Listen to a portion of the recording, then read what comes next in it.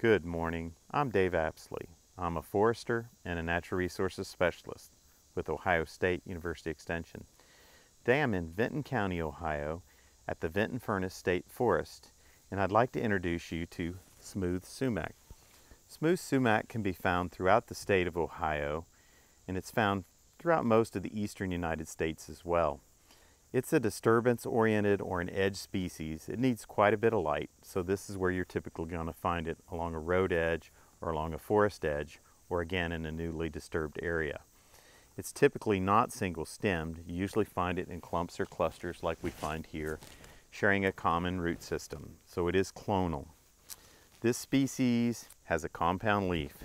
These leaves are pinnately compound.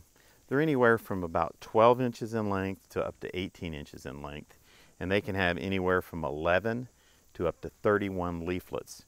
These are a little bit on the small side, but it's probably a little bit of a drouthy or dry site here. So again, 12 to 18 inches in length, 11 to 31 leaflets. These leaflets are fairly long. These are 3 inches or more in length and narrow. They have teeth along the edges.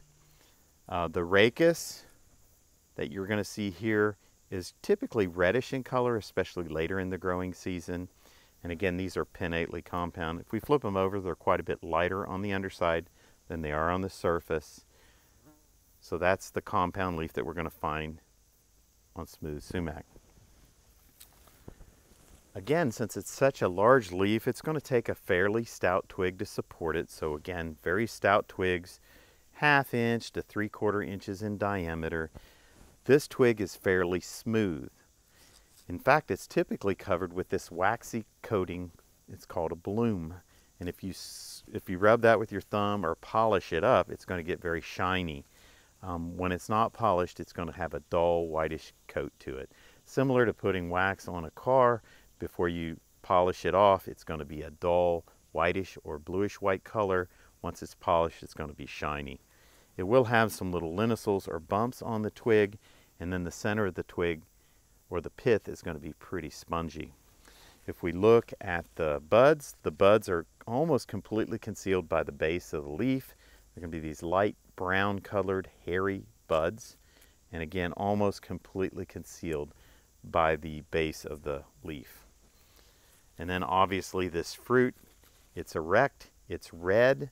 Unlike the wing sumac, which droops, these are very vertical, they stay erect, and they're the brightest red of the 3 common sumacs. These fruits will hang on well into the fall. They're not super highly preferred by wildlife, but again, later in the growing season when there's not a lot of food available, you'll see songbirds coming in, eating on these. You'll actually see deer browsing and eating these as well. So again, it's a species that adds some diversity, some color, some pop to the landscape. Also, I failed to mention these leaves will turn pretty red in the fall, so it adds some beautiful color there as well.